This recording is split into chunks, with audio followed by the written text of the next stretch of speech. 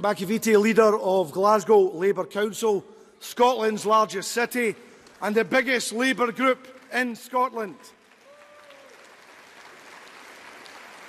I stand here today because housing made and shaped the Labour Party in Glasgow. From pioneers like Mary Barber, a Labour and cooperative councillor, who fought the rent strikes and fought for the rent against the landlords 100 years ago, to John Wheatley, probably the best housing minister this country has ever seen. And we have an ambition. We have an ambition in Glasgow to make sure we continue the progress, because in 1997 we had the highest rents, the largest debt and the least satisfaction with our housing. It required a Labour government, to spend the issue of a billion debt being relieved, and the people of Glasgow to allow us to invest in our housing. And next year, when the SNP claim to take the mantle of Scottish Labour, next year when they will try and take a number of Labour authorities in Scotland, we must remind people the difference a Labour council can make to everyone's life. And even this very moment, we are always concluding a deal to make sure that 2,000 workers in our city building will be guaranteed employment for the next 30 years in a unionised workplace, making sure they've got chances for themselves and their families.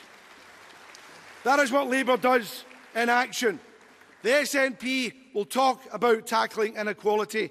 We are about reducing the inequality gap. We are fundamentally committed to working with the people of Glasgow to transform our city. We're investing in housing, we're investing in education, we're investing in jobs, we're creating the opportunity to make sure people are looked after. We were the first council in Scotland to introduce the living wage. We were the first council in Scotland to say the trade union bill was unacceptable. And we're the first council in Scotland to say, when it came to the refugee crisis, not how many can we take, it was how many can you give us to make sure we can look after many of the most vulnerable.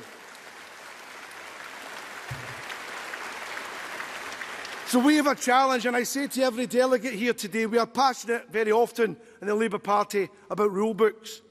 But let's be passionate about changing people, giving them the chance.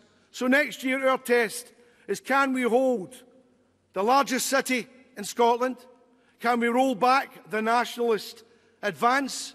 Can we make sure that the people of Glasgow have people who put them first and not the Constitution?